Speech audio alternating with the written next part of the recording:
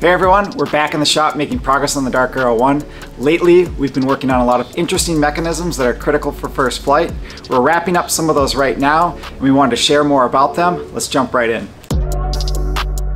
This face gets attached to the seat back, but I do like the idea of just eliminating all those quick bumps too.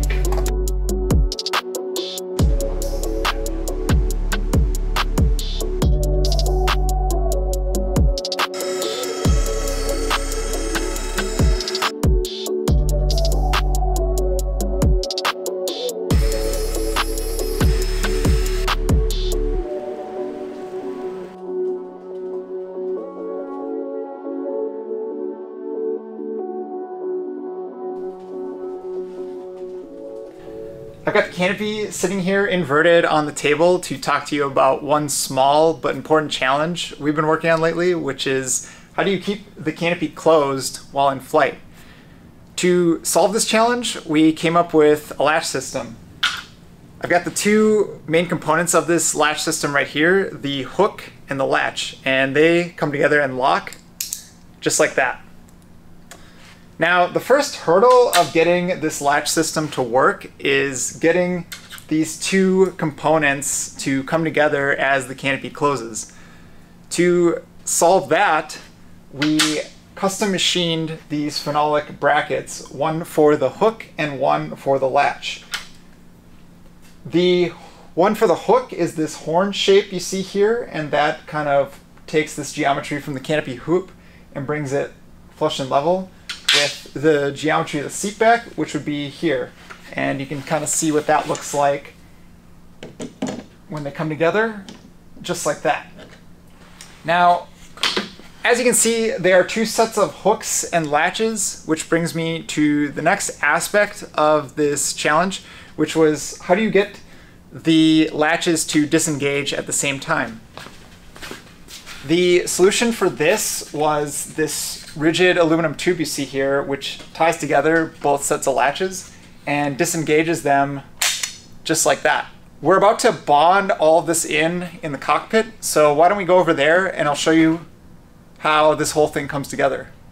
Here at the cockpit, our latch system's in place, and the aluminum tube I mentioned earlier is now protruding from the fuselage. This is just temporary until we have a button to engage with our latch system, but you get the idea.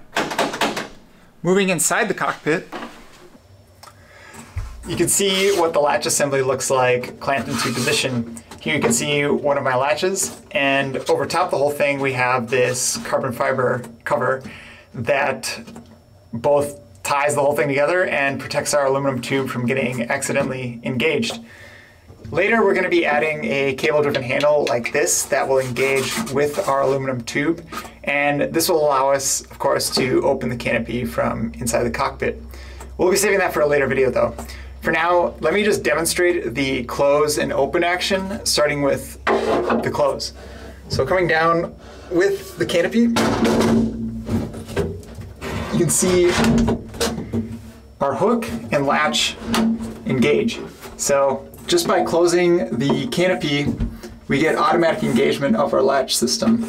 And this is nice because there isn't a secondary step that you have to remember in order to secure your canopy before taking off. To open, we simply engage with the aluminum tube and push up on the canopy. Just like that. There are a few small tweaks we're going to be doing to modify the system, including the addition of the handle I mentioned earlier, but overall we're very pleased with how everything engages and latches up. I'm going to get to bonding all of this into place, but let me hand it off to Keegan, who's going to talk about the exciting work going on with our throttle mechanism. I want to show you guys what I've been working on, which is the throttle control mount. So it's this unit right here that I'm holding, and I'm partway through bonding it.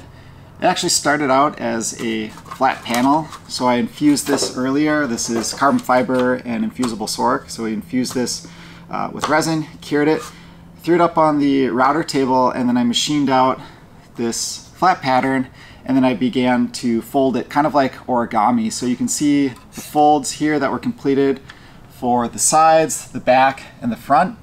And what's left is to fold in the top, and that'll create a nice little rigid box structure. So this is mounted on the aircraft in between the pilot and co-pilot, independent of the instrument panel. If you've seen some of our previous videos, the instrument panel actually lifts up with the canopy itself. So this will be mounted on the wheel well, so that doesn't move with the instrument panel. We have a friction style throttle knob, so you can move the position of it and lock it into place. And you can see how, before I close this out, how this interfaces with the inside. So we have a lot of nice room in here for this to be mounted. So the throttle mount is all bonded up now. It's one complete structure. So if you try to twist or bend it, it's actually extremely solid. On the topic of creating these little types of structures, we actually teach an aerospace composites course where we go into what type of cloth to pick, where to get this infusible core, how to lay it all up, how to do the infusion, as well as a bunch of other aerospace composite topics. If you're interested in checking out the course, I'll leave a link in the description below. Anyways, getting back to how this mounts into the aircraft, I want to show that quick. So I'm standing inside the cockpit, roughly where the pilot will be, then we have co-pilot right here. We have the instrument panel installed and how it'll roughly sit. So the throttle mount will sit right underneath the instrument panel and mount right up to the wheel well, just like this. So that'll be the next step. Now that this is completed, I'm going to get that mounted to the wheel well, and then I'm going to go into routing the throttle cable all the way up to the engine bay so that I can interface with that butterfly valve.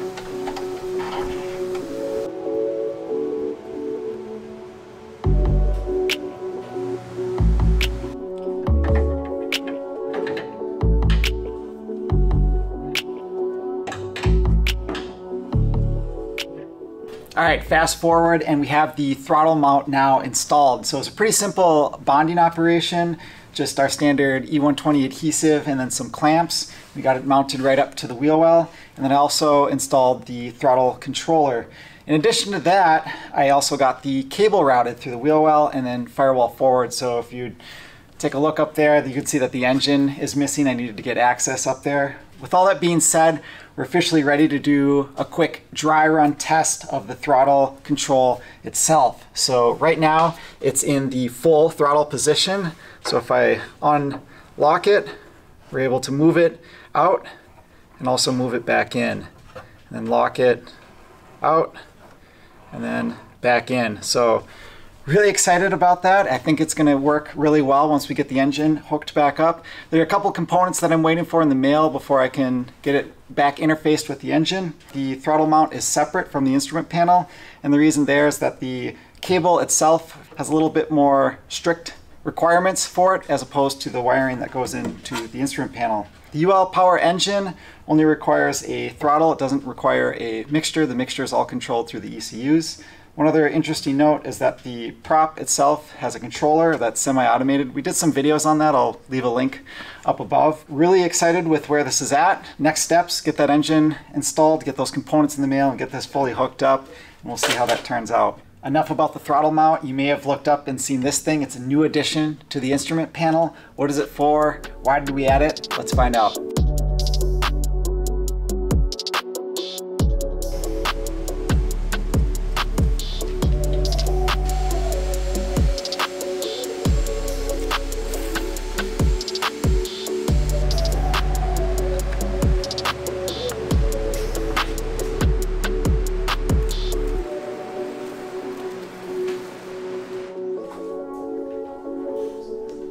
We made some updates to the instrument panel since the last time we showed this. The big one you can see right in front of you is the glare shield that we added. This is made out of a flat panel made out of Soric infusible core with a fiberglass skin on both sides. So we infused this in a flat section and then CNC cut it in a profile that we were able to fold into this three-dimensional shape. There are a couple purposes for the glare shield. I'll talk through those. The first one is It shields glare on the instruments, so any direct sunlight would maybe make a glare on the flight displays. So this casts a shadow so we don't have glare directly on the instruments. The other purpose of this is it makes a place for us to mount the GPS antenna. So the GPS antenna will sit back here, and that's part of the reason why we made this out of fiberglass, because it's transparent to radio waves, and we didn't want to have any kind of shielding of the antenna. Another benefit of this structure here is it adds a little bit of stiffness to the instrument panel. When you cut these big holes for the displays, it gets a little bit skinny in some of the sections, so this built that back up. It also adds a little bit of extra real estate on the panel for switches. So this glare shield displaced where we had the switches before, so now we're able to move them up here. This would be the landing gear switch, the gear position lights, and then the lights for landing, strobe, and nav. We'll change out the gear switch to be a little bit different style, but this is here for demonstration. So you can see the gear position lights are lit up red right now. That would indicate in transit. There's kind of a cool feature with this fiberglass glare shield that I want to show. One of our customers had suggested that you could install lights on the bottom of the glare shield to act like a map light. And what's interesting is that this is translucent to light, so instead of having to install light fixtures, you can actually just put lights on the back side of this and it'll shine through, and this fiberglass does a nice job of diffusing that light. So I'll show what that looks like. We'll kill the lights for that. So I have a red light here that would act as like your map light. At night, when you don't want to mess with your night vision, you use red light so you can read your map, or maybe your GD&T pocket guide, or maybe you need a little bit more light. You could have a white light back here like that, and you can really light up the cockpit or whatever you're trying to read that way. Kind of neat feature. A couple other things about the panel. The way it sits in the aircraft is like this. So it's tilted actually, so it's normal to your line of vision. Normally in a lot of these light aircraft that have the panel just like perpendicular to the ground, which makes it kind of inclined to your field of view. We have it tilted up a little bit. And then the glare shield is also angled up so it doesn't block any of the instruments. You might notice there's this handle here. I'll talk about what that's for if you peek inside the panel from up above.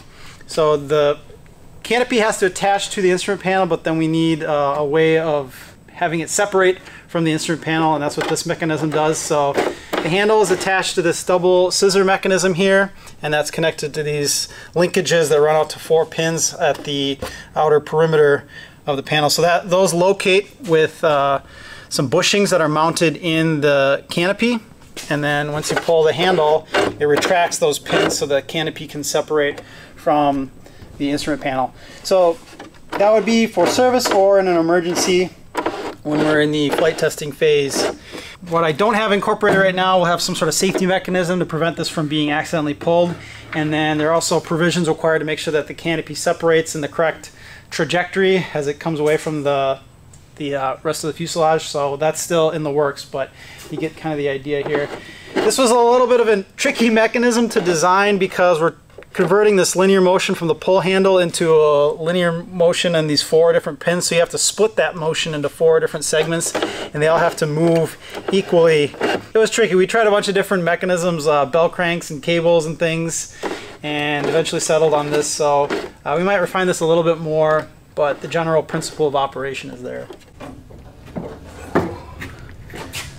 Okay, you can see how the instrument panel interfaces with the canopy right here. So I'm going to cycle this up and down first to show you that. There, it's closed. There, it's open. Okay, I'll close it up again, and then I'll pull the Jettison handle and then show you how the canopy separates from the instrument panel. Okay, it's closed. I'll pull the Jettison and then I'll lift the canopy off. 3, 2, 1. Okay, and then it's coming up. All right, so let me hand this off to someone. We'll be wrapping up these mechanisms soon, but then our next major milestone is going to be the first engine start and all the tasks that go into that. We'll be documenting this process, and we look forward to sharing it with you, so stay tuned and we'll catch you in the next video.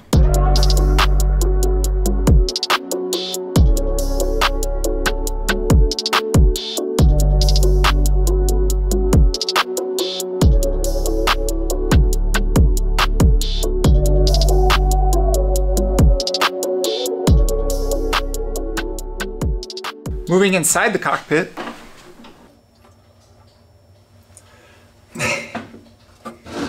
you can see